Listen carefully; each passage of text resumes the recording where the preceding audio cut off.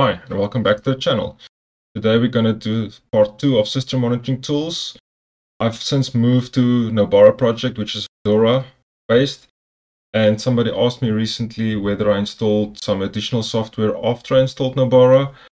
For the gaming type of software, I didn't really remember installing anything, but there was some tools that I had to reinstall after moving there, such as the system monitoring. I'm not going to cover the ones that I've previously covered before, like pSensor. But I will say one thing, that when I did move to Fedora, that my CPU power no longer worked. So I had to install some additional tools, but yeah, I'm just going to cover Goverlay briefly again. Goverlay is mostly used by everybody for monitoring performance while gaming. As you can see, installation is quite simple. It supports most distributions like Fedora, OpenSUSE, Debian based as well, Ubuntu, and if you want to compare it from source, you can also do that. So something I noticed in quite a lot of gameplay videos from Linux content creators is that the power draw never seems to be working in Goverlay or Mangohud. Yeah, so to enable that, you need to go to the metrics tab. Then you can click on power at the bottom there. As you can see, this will say power, fixed power for Intel CPUs. If you've got an Intel CPU, then you can just do that. And you need to give root access. Once you give root access, some additional modules will be loaded. For Fedora, unfortunately, my AMD CPU didn't work anymore, so I had to install a program called Zenpower 3. As you can see, Zenpower 3 also Debian based stuff. The Arch you can install it from AUR. For Fedora, I used this copy repository. As you can see, you just install Zenpower. You can also install ZenMonitor 3.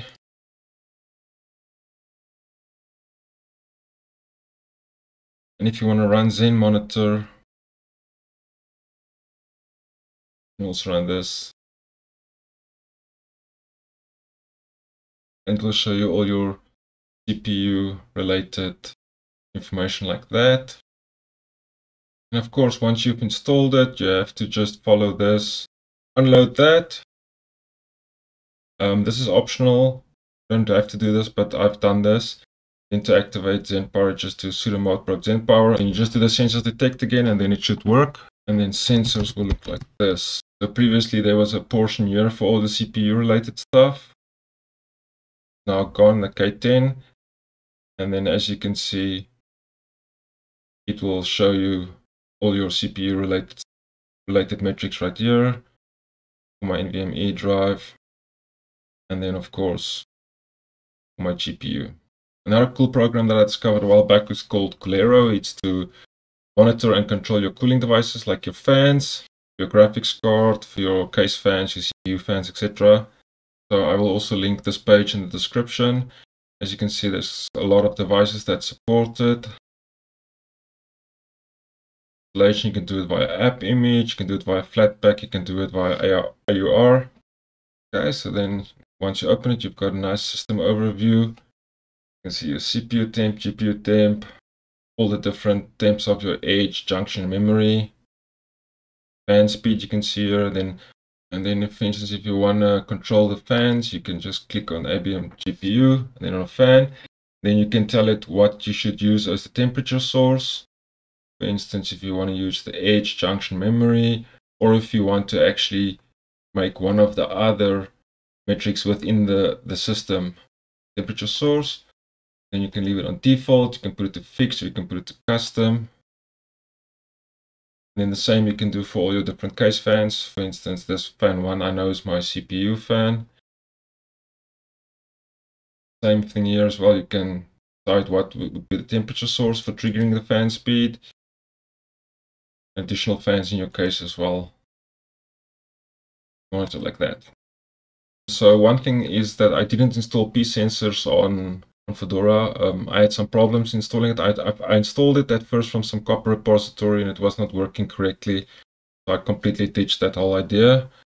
KDE does have quite a nice system monitor built in. By default, what you would see is if you get these default tabs, this, you can do your memory, your disk, your CPU usage, networks, etc., etc. You can view applications, CPU core usage, memory, etc. You can do the build history, and then of course you can view all the processes here, and if you want to kill processes, etc., you can do it here as well. So apart from the default tabs that there is for monitoring, you can also build your own custom one. So you can say add new page, give it a name, and that's exactly what I did over here. And then what I did is I just create my own one for system temps. I'll show you how that works. Click on system temps. Then you can choose what you want to use. If you want to use a line chart, for instance. And then if you want to go to the sources, I go to hardware sensors. And this one will show you all the RPMs for your motherboard sensors.